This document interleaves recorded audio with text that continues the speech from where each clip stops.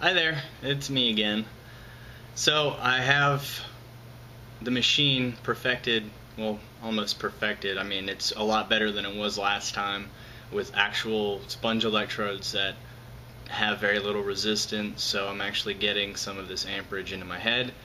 I've turned on the machine and used it a couple of different times and noticed some really serious phosphemes, the flash in my eyes.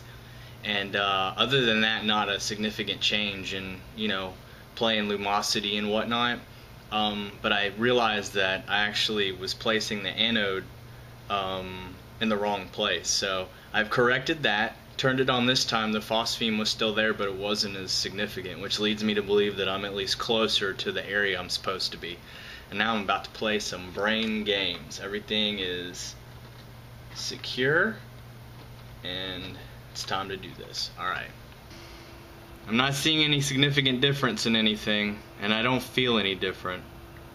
So I might need to focus solely on in-back testing.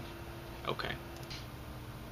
I imagine over time I'll start seeing results as far as working memory is concerned. I just have to keep playing these games.